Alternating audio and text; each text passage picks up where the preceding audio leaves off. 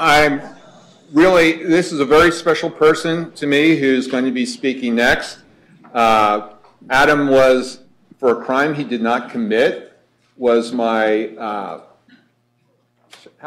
was going to say mother, but actually is my executive officer. And actually his wife, Kate, was also my executive officer. And you know, there's a million war stories I could tell you about Adam and I's adventures during the period that we were serving in the Pentagon. But I will tell you one story about Kate, because Kate, we both acknowledge, is like way smarter than either one of us. And I don't know how many times Adam and I would be talking about a problem, sitting, looking at each other, and Adam go, I know, we need to ask Kate. I can tell you that was very true. Adam is, please take a look at his bio. He transitioned very interestingly from an active duty officer, and you can take a look at his bio. He worked in Air Operations Center. He's worked in embassies. He's been a military judge. He was a staff judge advocate. He did everything as a JAG. But he also is now teaching at NDU, and he's teaching really strategy. It just goes to show you that when you get this course, a skill set, it can be applicable in many different domains. I'm not going to take any more time. I want to get to Adam, but let's give him a very warm welcome.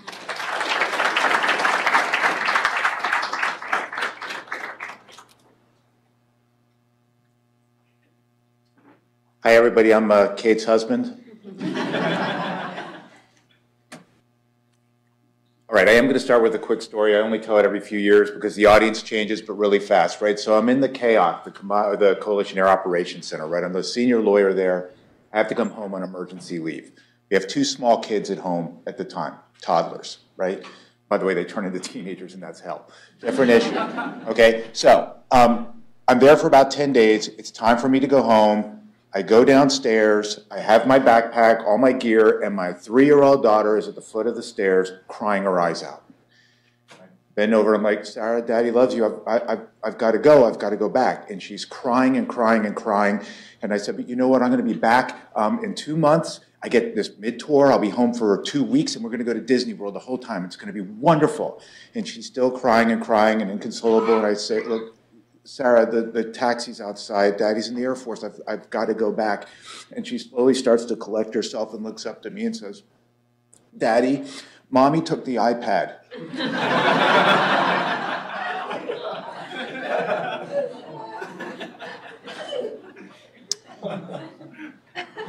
So I tell that story at National War College for a reason, right? One, to embarrass my daughter. But the other one is because so much of what we do as strategists and policymakers is based on assumptions, right? We have this saying that assumptions are the sea upon which the ship of state sails, right? A lot of the time we treat stuff as fact when in fact it is an assumption, and because it is an assumption, treat it as a fact. We don't go back and revisit its accuracy, and so we make all sorts of mistakes. It's a long list, right? We'll be welcomed in Iraq with flowers. We will, it goes thousands of them, right?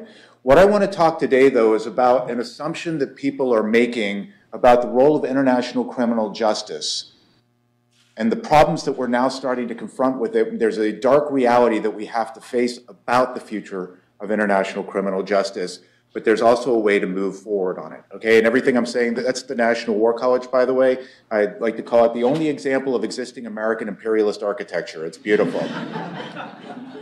Okay, so what is international criminal justice? Narrowly, right, the field of law dedicated to investigating and prosecuting those who perpetrate unjust wars or commit law of war violations during conflict. In the DoD, we use the term law of war, international humanitarian law, and law of armed conflict to mean the exact same thing. Okay, so we just get to charge people 3 ways by phrasing it 3 different ways, right? A couple things to think about. It's only about 80 years old, right, as a formal field. In fact, before 1990, if you were in this field and practicing in it, you were more likely to be a PhD than a lawyer. We're going to talk about that in a minute. It's a pillar of the liberal international order. Now, there's a term that we throw around all the time, the LIO, the liberal international order, and I'm going to get into that a little bit here in my presentation. And here's my point. It's dead, on life support. We're almost dead, right? And we're going to talk about a way that we can save it. But in order to save it, I submit, and this is my thesis, that we have to have a paradigm shift about the role of international criminal justice going forward. And that role, I hate to say it, is not in international courtrooms. It's in a different arena entirely, and we need to prepare for it. All right, so I'm going to go through some history here real fast. We have a large range of people with different levels of experience. This will be familiar for some, an introduction for others. But a couple things, we're going to talk about where it comes from, the idea of accountability and the fact that it was very, very limited until after World War II, the legacy of Nuremberg, and then where we go from there. Okay, so let's talk about this a little bit. Who here has studied just war theory or the just war tradition? Handful of folks, okay? Some of us were around when it was created, okay? All right, so just war theory, right? This is the idea. This is, at least in the West, where we get the idea that there is certain conduct that governs when you make the decision to go to war, morally and justifiably, and then once wars start, how is it that wars have to be conducted in order to do it in a moral way? And the reason it starts is because the early Christian church was a pacifist entity, right? They preached pacifism. The idea was turn the other cheek. But the problem is human nature takes over, right? And the church is left, the early writers are left with this horrible dilemma. Do we get killed, or as they're looking at it, do we let an innocent person get killed, or are there times when deadly force can be used? And so this development starts to come out that, yes, there are times where you may need to use violence, may in fact have to kill somebody, but have not excluded yourself from the kingdom of heaven. And that was necessary for the church to survive. Now, it goes through a number of iterations from Aquinas and others, but for our purposes, where it really comes to affect us today is when Hugo Grotius starts writing about international law in the aftermath of the two treaties that make up the Treaty of Westphalia. Okay, and this is going to be really important here because this gets into the question about when you can legitimately go to war. And remember what the Treaty of Westphalia does is it sets up the international system that we have today. Basically, a third of the continent of Europe had killed itself during this war over religion because one country would invade another country either to convert apostates as they saw it or in order to rescue their own co-religionists. And the decision is made that the only way we're going to stop these wars is to have an ironclad agreement that says what happens on my territory is up to me, right? It's the principle of non-intervention. Yes, horrible stuff is going to happen, right, in those countries, but it is better off to let that happen than have constant invasions going back and forth, all right? And so starting in 1648 until our own time, right up to the UN Charter, the basic parameters of the Westphalian Order, that is the concept of non-intervention, governs international law and international practice.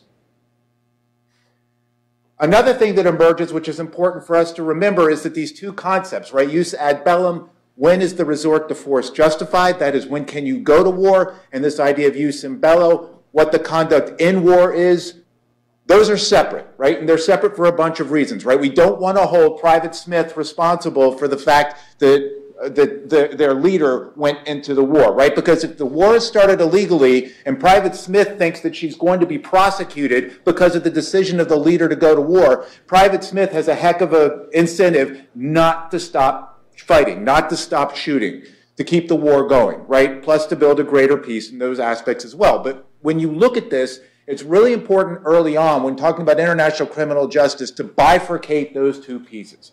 All right? There's always people that are trying to pierce this and blend them, but this is the tradition that we get to. All right. Let's talk about the foundations, really, for the second part, right? The first part, this idea of non-intervention. Remember, under international law to this day, there are only 3 reasons that a country can go to war with another country legally, right? 1 is in self-defense. 2, that the UN Security Council has authorized it. Or 3, a country invites another country in to help, right? So the reason that the Russians are flying Russian flags in Syria is because Assad invited them in. The reason that they were fighting with little green men in 2014 in the Ukraine is because they had no legitimate basis to be there at all. Those are the 3 main reasons, okay? Now we'll get into R2P, responsibility to protect, in a minute, but let's leave it there. Now the foundations, this is going to build a little bit on what General Deptula just talked about, the foundations for how to fight and how to conduct wars really emerges out of the Enlightenment, their earlier parts, right? This idea that every human being has value. During the 1700s and early 1800s, laws of war developed, but they're not really codified, but they're rooted in this idea of protecting civilians. And then we get to the American Civil War, right? And so Lincoln has a problem in early or late 1862, early 1863, because the Confederacy has said that any African-American soldier, 179,000 African-Americans will fight in the Union Army. The Confederacy says, you know what, they are servile insurrectionists. If we catch them, we're going to execute them, and we're going to shoot the white officers that are leading them. So international law, or the law of war at the time, doesn't allow that, but Lincoln produces this thing called, Lincoln's Code, we call it the Laws of War, which outline what the various rules are. It's originally necessitated in order to protect African-American soldiers. That's why we get Andersonville Prison, because nobody's exchanging anybody, et cetera, et cetera. But it also articulates about when somebody is a soldier and when they're not. When are they protected? But the key is this is an incredibly permissive law, right? The idea is, yes, you can apply fires if there is a reason to do so to help win the war with certain protections attached to it.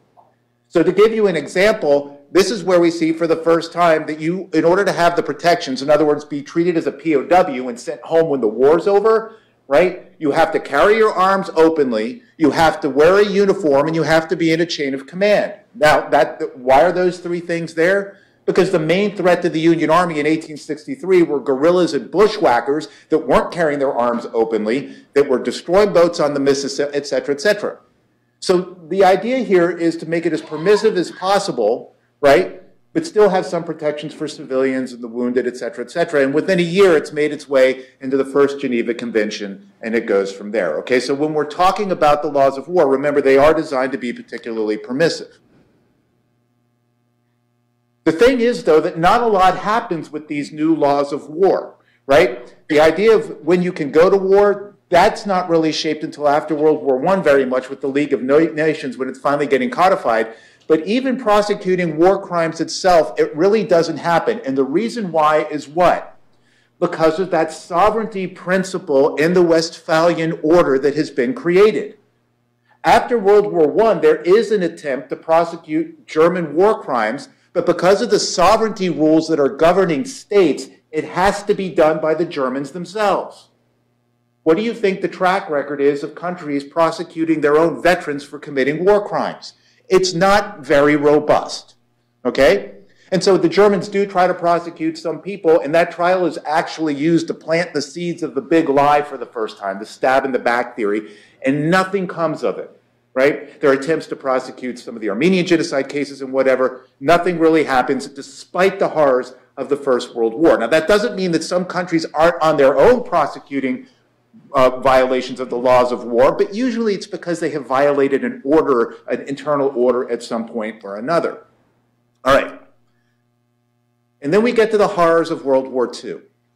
And for the first time, we have a tribunal that is set up with an agreement of the great powers to hold the Nazis responsible, even though their decision to make war was made on their own territory, and even though a lot of their soldiers in the SS that commit these crimes are actually answerable to the German army or the German Republic. But the decision is made that this is so horrible and we have got to prevent another event like World War II that we're going to set up this tribunal. Now, this is key. This tribunal is ad hoc, right? It's made for the purposes of handling this event, World War II. It is not permanent. When it's done, it goes away, and it has limited jurisdiction, right? The people that are holding the trial don't hold the other folks responsible. Okay, so in other words, don't hold themselves responsible. And so we end up with a situation that we're really looking at Stalin's lieutenants judging Hitler's. But this was part of the deal to get the Soviets to participate. They wanted this trial for a whole bunch of reasons. It's a legitimate trial. Justice is applied, but let's remember that the legitimacy of this at the time is somewhat questionable. Now, I'm going to break off this history for a second and talk about the evolution that happened since then, okay? Very importantly, anybody ever read about Mr. Lemkin? Yeah, in the beginning of Samantha Power's book, A Problem from Hell, indispensable reading if you're going to work on genocide issues. The idea of the Genocide Convention is this. For the first time since the establishment of the Westphalian Order, there is going to be a law that allows countries to pierce the sovereignty of another country to hold their leaders responsible if they commit genocide, even in their own territory. That had never happened before, right? And so we get the Genocide Convention, it's ratified, the Soviets ratify it. By the way, for the Soviets to do this, to ratify it, they had to pull out as one of the crimes killing people for political reasons. You kill them for race reasons, if you kill them for ethnic, et cetera, et cetera. The theory behind this is what? Crime against humanity. What's a crime against humanity? It doesn't mean that the humans, the people getting killed are the victims. It means all of humanity is the victim, because if you wipe out an entire people, you are robbing humanity writ large of something incredible, right? And that's the excuse that they use, the explanation they use, the justification that they use in order to be able to pierce the borders of other countries to hold them responsible. And a lot of countries don't like this. Indeed, we don't ratify the Geneva or the Genocide Convention until 1988, right? The only reason we really ratify it is because Reagan goes to Bitburg, he needs a political win, he goes to the National Security Council and says, help me out. National Security Council says, here's something you can do. Turns out that the guy who says, here's something you can do is Oliver North. That's another story, okay, right? Doesn't come up a lot, but that's, you know, so at the same time that he's, you know, distracted with other stuff. So, all right. But then, nothing happens. Right? Nothing happens until 1990. Now, I want to take a sidestep over here and get into the definition of what the liberal international order is, where this comes from. This is IR, International Relations Theory, right? I see some of the cadets are nodding, some are familiar with it. We use this term all the time without defining it. The best place to look here is a wonderful book called Liberal Leviathan, right? If you want to understand the history of the liberal international order, Professor Eikenberry, he wrote this book a few years ago. Maybe not as prescient as we would have thought. He was far more optimistic, maybe disregarded human nature a little bit, but that's okay.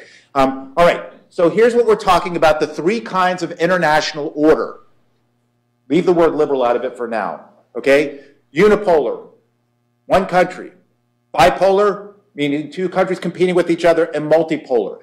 But the key thing with any of these orders are, think of these poles as magnetic, right? The idea is that in the West, through smart power or whatever, these countries are so attractive to the populations of other countries that they are drawn to your pole. They align with you, they trade with you, they do defense agreements with you, right? Or in the case of the Soviet Union, your magnetism is at the point of a bayonet, right? You're going to align with us too. And then you have a multipolar world, which was traditionally, which is really what was set up by Westphalia and will exist until you get to 1945 and the bipolar world between the US and the Soviet Union, okay? Now, keep that in mind. When we have the bipolar period, which roughly runs from 1945-46 until 1990, international criminal justice is dead, right? It's not totally dead, but nobody's getting put on trial. There are no international tribunals. There's one, the Israelis get Eichmann, fly him out of Argentina, and they put him on trial, and then the Israelis are promptly condemned for invading Argentina to grab Eichmann, right? 1976, July of 76, the Entebbe raid, the UN Security Council spends the next week debating what? Not the act of terrorism, not Uganda's support for the act of terrorism, but the Israeli invasion of Uganda that day, right? Because this idea of international sovereignty, über alles, still trumps the dialogue in the international world, right? And it's because there's a bipolar world. Neither country wants to open that door and let other people hold them accountable, because it's not what? In their interest to do it. Unless there be any doubt, Cambodia. Why was nobody put on trial in Cambodia? They are eventually, there's some trials of some very old men in later years, but decades go by and the Khmer Rouge gets away with it. Why? Because in April of 1979, when the Vietnamese go into Cambodia and end the largest genocide since World War II, the Carter administration says we can't have a Vietnamese puppet government replace the Khmer Rouge because that'll give the Soviet Chinese communist bloc another vote in the Security or in the General Assembly that will then rotate onto the Security Council someday. So Carter orders the UN mission to keep the Khmer Rouge in the seat at the UN, even though he knows what they have done. Why? Because it is in our interest to keep another communist from having a seat in the UN. Think about it, right? I'm not judging. I mean, this is right. This is the nature of a multipolar or bipolar world. Countries will be driven by what's in their interests. And then in 1989, the Berlin Wall comes down. When that wall's coming down, I'm applying to Columbia, to the School of International Public Affairs, in order to study the Eastern Europeans and the Warsaw Pact. So I went to law school. And then we get the unipolar moment. We know when the unipolar moment is because General Deptula is sitting in Saudi Arabia. A massive army is being moved into Saudi Arabia in order to fight a land war against the Soviet client state, and the Soviets are doing nothing because they can't, because it's not in their interest to object to it anymore, and we get the unipolar moment. Charles Krauthammer coins the phrase in January during Desert Shield, right before Desert Storm, okay? Now, what does this mean? A unipolar moment, we then have to look at what the unipolar moment stands for. Our pole, what do we stand for? We stand for the liberal international order. That is our pole, right? And it works. It attracts a lot of countries in because the populations like it. So what are some of the main things? Well, there they are. But for us, human equality, freedom, rule of law, and human rights. And now we can start championing international criminal justice. And we enter the golden age of international criminal justice between 1990 and 2011. Every single person indicted by the ICTY either dies or is brought to justice and then dies, or will eventually, right? I mean, think of this. Rwanda, well, or Sierra Leone, we have a large, and the reason why is because the Chinese and the Russians are sufficiently prostrate that they don't oppose it. They think it's in their interest to support it, and they vote in favor of it. We get the International Criminal Court. Not a fan. Not the point, right? The ICTY here stands up, and think about this. We now have, for the first time, that court that was envisioned by Woodrow Wilson and others in order to hold and pierce sovereignty and hold other people accountable and leaders accountable for committing war crimes, right? The idea is really twofold. Hold people accountable, but also drive other countries to hold their own people accountable, lest they get brought into the International Criminal Court. Who hates this? Who hates the unipolar moment in the liberal international order, and why? Okay?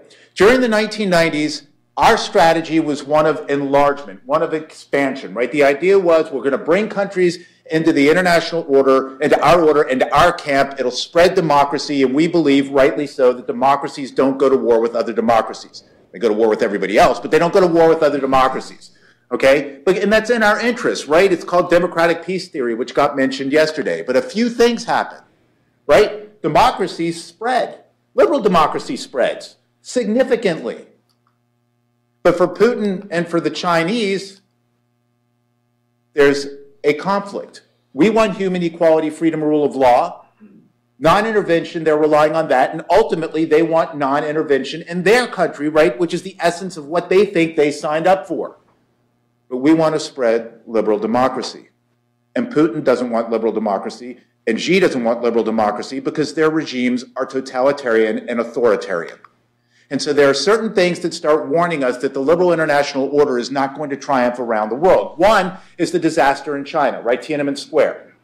At this point, this is where the spread of freedom really meets its end because China, the Politburo, rather than risk being put in the dock themselves, decide to crack down and end any spread of democracy in China. It's going to get worse.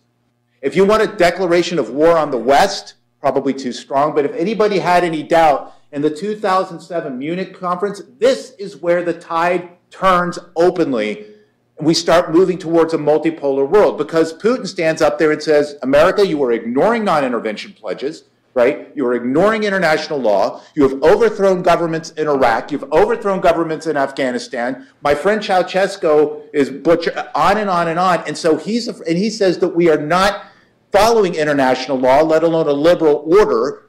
We're only doing it when it's what's in our interest. And then when democracies start creeping up to his border, like in Ukraine, he sees it as an existential threat. Why? Because if there's a vote in Russia, he's going to lose. Same thing in China. They are so worried about losing power that the spread of liberal international order, right, democratic principles undermine their ability to stay in power. Interests, interests, interests of those that are in power drive it. You get the Arab Spring, right? The Arab Spring further scares the hell out of these folks. Why? Because of these smartphones, folks are able to go around the gatekeepers of information and stage a revolution. And this causes a panic too. If you want to know why the Chinese curate the internet, it's because of this, right? And we're still trying to figure out what these do. I mentioned to Joy the other night, the last time we had a change this big, the Catholic Church split, we had a 30 years war and ended up with the current international order, right? So we're still trying to figure this out, and their response is we're just going to shut it down. And here's the last turning point.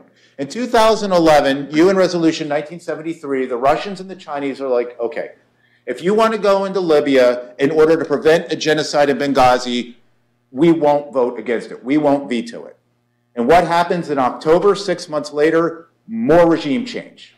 Okay, so from the perspective of the Russians and the Chinese, this whole idea of responsibility to protect, which does require a UN Security Council resolution in order to send troops in, right? They are never going to do it again because to them, this was just a subterfuge in order to change the regime one more time. And they point to all the other examples. We can't get an R2P resolution right now to condemn ISIS, right? We go into the UN Security Council and Russia's able to veto. So it has changed and proven that we are now in this multipolar world. The ICC, okay, I can't help myself. All right, so the ICC, right? Part of the problem with the ICC is it's deemed illegitimate, right? Whatever the reason, they are constantly going after African countries. And you can imagine for the continent, I've worked with a lot of African officers. And what does it look like to them to see African officers being pulled back or threatened to be pulled back to The Hague and prosecuted by a former European colonial power, right? They've become hyper-politicized, singling out the Israelis, on and on. We can talk about it. They ignore basic principles of complementarity. But let's go back to why Nuremberg worked and why this doesn't. It's not ad hoc. There is a statute, the Rome Statute, that makes this thing permanent. So it's always going to be there. It's not going to go away, which means eventually it could be used against the Russians or the Chinese or us. And as time goes on, like any court, right, their jurisdiction expands and expands and expands until there's an authority to limit it, and that authority doesn't exist. All of this means that the prospect of ever putting Putin in the dock, or Putin's lieutenants in the dock, or holding Xi accountable for genocide of the Uyghurs, or holding the, insert the list here, are nil. Because it is, unless there's massive regime change in those countries, unless somehow the liberal international order spreads to these totalitarian states. There was some conversation yesterday about, okay, well, if we capture Colonel Schmedlap, right, because he committed a massacre in Bucha or something, and we're going to put him on trial in the International Criminal Court or whatnot, I guarantee you the Russians will do the same thing that they did during the Cold War. Fine, we're going to prosecute Lieutenant Jones for his war crime. Lieutenant Jones didn't commit a war crime. You want to risk it, right? That's how we were, that's basically this agreement that we had that kept us from putting the other people on trial during this period. Now, all is not lost, right? What I am suggesting here is we need a paradigm shift, a new way of thinking about the role of international criminal justice, which is still important, still worth studying, but we have to move the arena. Especially, for example, what's going on in Ukraine. Let me ask you this question. If Putin's army wasn't committing atrocity after atrocity after atrocity in Ukraine, would Ukraine still be getting all the weapons and support that the Ukrainians are getting? Let me ask you a question. If ISIS wasn't decapitating people on television and burning people in cages, is it possible they still might have a rump caliphate? What is going to be able, hopefully, to deter these countries or to deter countries from committing these war crimes is to appeal to their interests, not because of some weak threat to someday hold them in the dock, but to expose the horrors of what they're actually doing, such that it garners international support for our cause. And we need to learn how to do this. Sometimes we dismiss it too quickly. We need to move from the courtroom to the information arena. And what that means, law school curriculum, right? I submit that anybody teaching international criminal justice and international law should also marry it up with courses in public diplomacy, communications, and marketing.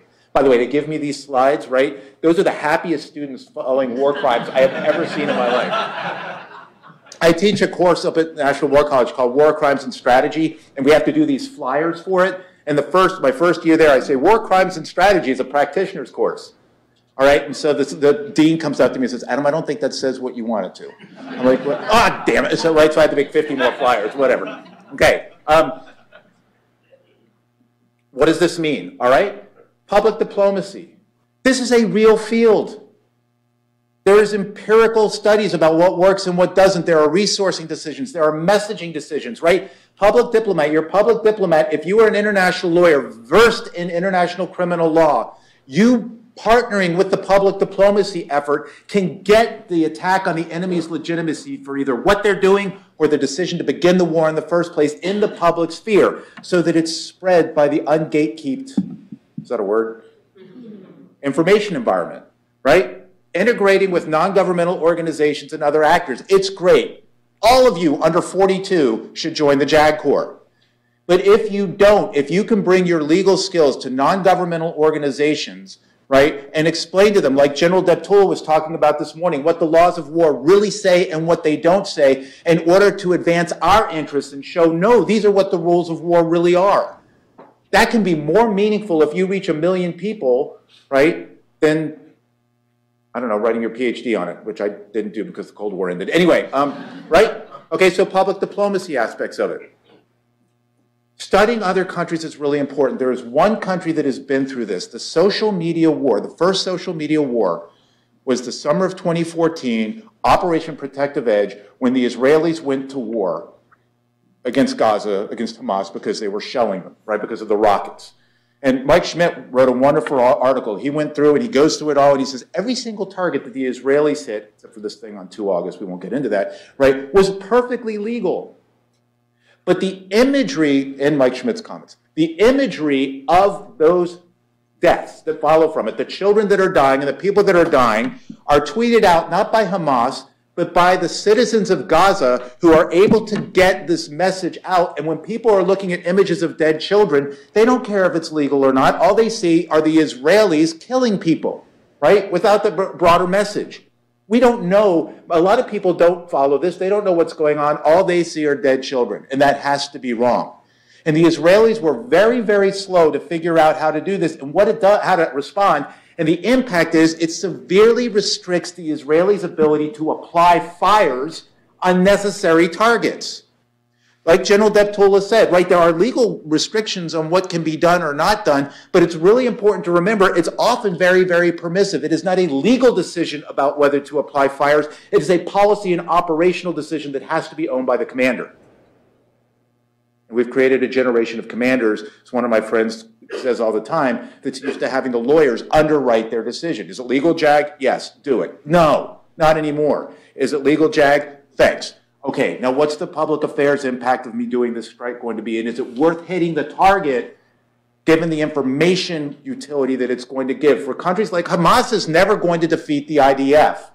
But if it can get enough images of dead children out in front of the Europeans and the Americans such that the boycott, divest, and sanction movement starts to work using, we could call it lawfare, right? They're going to have the ability to drive the Israelis coercively through another angle. And there are examples of this. So the lessons here and where this ties in is this. Great book on this, War in 140 Characters by Patrick Karakos. Fantastic read. Little bit dated now, it's from 2014, but he's the first one to really write about the changing character of war, right? So what do I do? Remember, war has an enduring nature. It's always going to be violent, it's always going to be interactive, and it's always going to be political, but its character is always changing. Who fights? how they fight and why they fight is always changing, and it's usually the side that can figure out and adapt to the changing character that will have the upper hand. And here, he figures out that these have changed everything, right? And changed the character of war, at least in small conflicts. So a couple things that the Israelis figured out. One, merge your lawyers, merge your legal experts who know what the law is into your information cells and your intelligence cells, because speed, ability to get this information out, but also to time its release is essential. So what the Israelis figured out halfway through the war, for example, a hospital's hit, they figure out, wait a second, that hospital was really hit by an errant rocket that lands on the hospital that's fired from Hamas, right? But they hold it. They hold it until 8:30 on a Sunday morning. Why? Because they can send their ambassador onto all the Sunday morning talk shows and drop this figurative, literal bombshell, right? But to do that, it took the legal folks involved, the information, and here's the other piece, and this is a real table stomper, right? The other thing the Israelis figured out, we talk about who fights, right? That other character of war piece. The diversity of thought is essential. The Israelis figured out that it was the 19-year-old corporal and the 21-year-old social media-based reservist lieutenant who understood how to do this, understood the keys to messaging, understood who the audience is, understood that if you phrase things a certain way, we can get it into the news net and add to its legitimacy, right? So this is really important also. And so what should the International Criminal Justice's new target be? Right? If the dock is no longer really an option, at least not for a long time,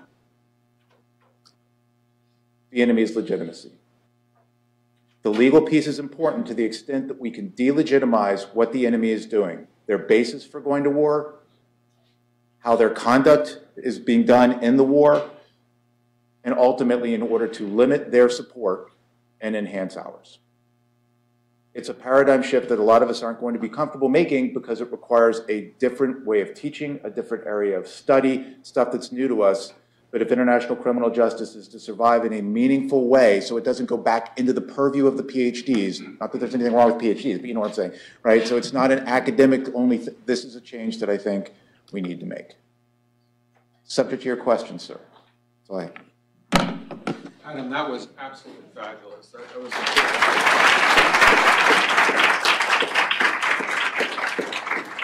two quick things. One, Adam has a blog post on Lawfire where he outlines some of this.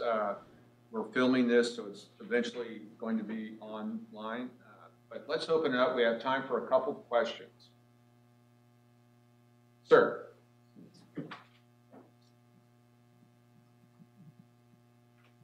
Hi, I'm Peter Robinson. I'm a criminal defense lawyer at the ICC and other international tribunals. Always look at the guest list first, and I didn't. I just have a softball question for you, actually, and that is, do you believe that we should have trials in absentia? No. Unless they serve a public affairs purpose. Look, trials in absentia, anytime that we do this, we have to think, okay, why are we doing this? Why is it in our interest? What are we hoping to achieve? What is the political aim of doing it? And so if a trial in absentia is only going to further delegitimize in the eyes of an awful lot of people the legitimacy of the liberal international order, then it's not worth it. Look, when the Cold War ends, when that wall comes down, everybody came to us. We could have gone in the other direction, right? The Europeans could have gone to East Europe, and they didn't. Why did they come over to our side? Not because of our nuclear weapons, but because of our freedom, our culture, all of these things, right? Our legitimacy. I won't be worried about this country too much until we start having refugees from places trying to get into China and Russia, right? But we have to protect that.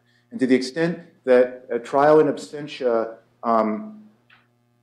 further feeds in, I'm just worried about the ICC's legitimacy because, and we want to make sure that justice is considered fair and trials in absentia are harmful, I think, in the long run. But that's a big strategic picture. I'm also not sure of the deterrent value in that. So, yeah, that's a great question. Well, Adam is going to be around afterwards during the break. give you one last shot for a question. Harris, I'm looking right at you. What's your, because I can see the wheels turning in your head. I know you have a question, so. They're still turning out, sorry, I don't. Is that a count? This one over there, sir. Andrew Coiner, I'm one of the Lund Scholars from Vanderbilt. Awesome. So you talked briefly about ad hoc tribunals and how that's going to be that's almost impossible at this point to set up just because you've got the Security Council, and Russia and China are going to veto those. Do you think there's ever a future where you can use more localized groups, like for example the African Union, to set up specific ad hoc tribunals through those bodies instead of through the Security Council?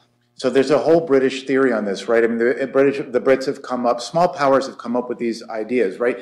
Is it possible to do it? Yes, okay? But are you going to have an AU country put a leader of Tigray or something on trial? You might, right? And you might be able to do that. But to the extent that the Chinese and the Russians and other leaders look at it and say, you're undermining the Westphalian Order, which is what we signed up for, okay? And I would put it this way.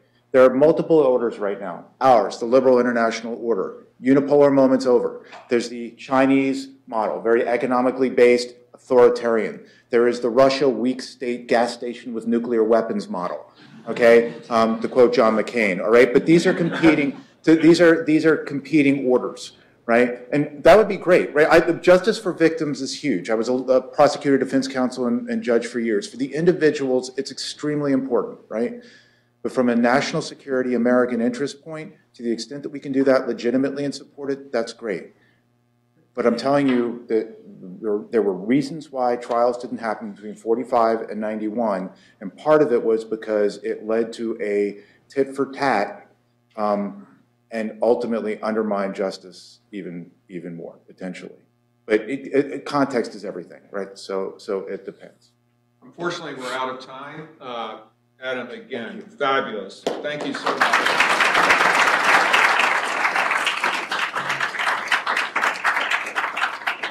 Enjoy the next 9 minutes, and then we'll come back and we'll have our next presentation. And before that, we do that, I am going to bring in some of our volunteers so that we can thank them before